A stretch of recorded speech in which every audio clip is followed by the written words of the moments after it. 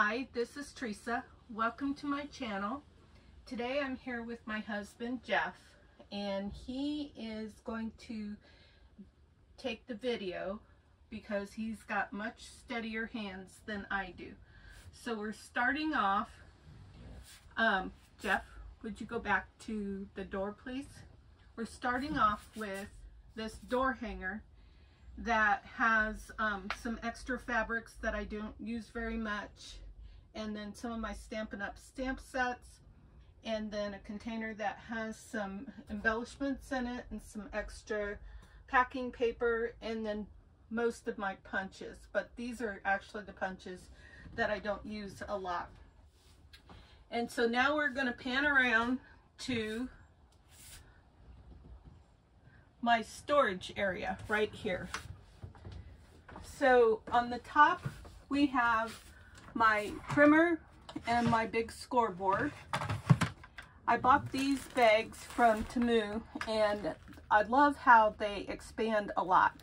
I use label tape a lot because I can't remember things, so this helps me to remember where I put things. My copy paper is up here, and then I have these 6 totes that are sitting on a wooden shelf that Jeff made for me. Thank you, Jeff. And each one of these totes is set up with stuff in it. I buy a lot of acrylic containers to hold things, and so these have fabrics and trims on my washi tape, couple stamp sets that I use a lot, some tins with different things in them, and it does take some maneuvering to get this out sometimes, but part of it is it does come out easily, and part of it is that it will all fit in these totes, because when we travel I need as much as possible to fit in these totes. My idea book is back here. This is another sort of idea book. My embossing stuff is right here, and everything's labeled because I might forget where I so ingeniously organize things. Here is most of my things that are like stuff to make ephemera. So there's my scraps, and we've got my dried flowers, embellishments, and then bits and bobs. My portrait cards are my cabinet cards, my acetylite, altered playing cards. This is some pre-made ephemera. These are my wax seals and my stuff for making wax seals.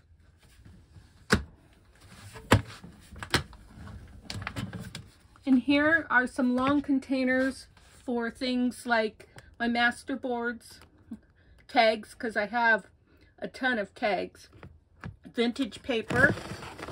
This is some more vintage paper. And then this is a basket that I use for creating with other papers like digitals that I pulled out, vellum, straw paper, that sort of thing. And so on the bottom here we have just some random stuff, like I bought some new packages of napkins from the dollar store.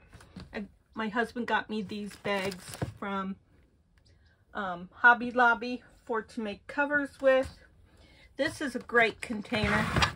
First of all, this container here has all my ink refillables, and this container has a bunch of other stuff for making ephemera.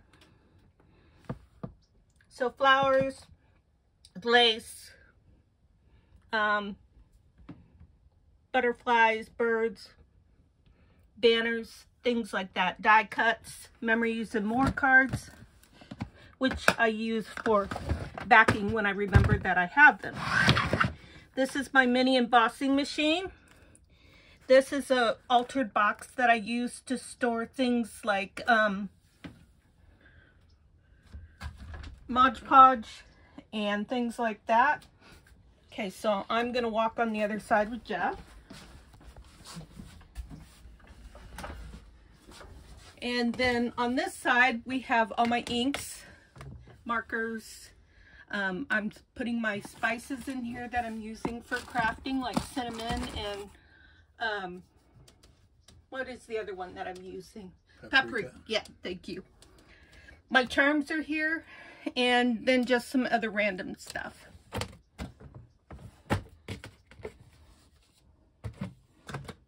A lot of my old books and vintage pages are in this one, along with my punches that I use.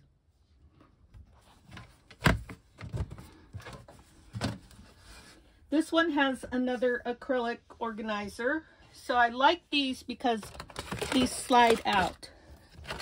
They're real easy to bring out and put on my desk if I want. This has my sewing stuff. This has my eyelets and that sort of thing. This has my acrylic blocks and some extra punches. And this has a variety of things in it. Oh, my embossing plates.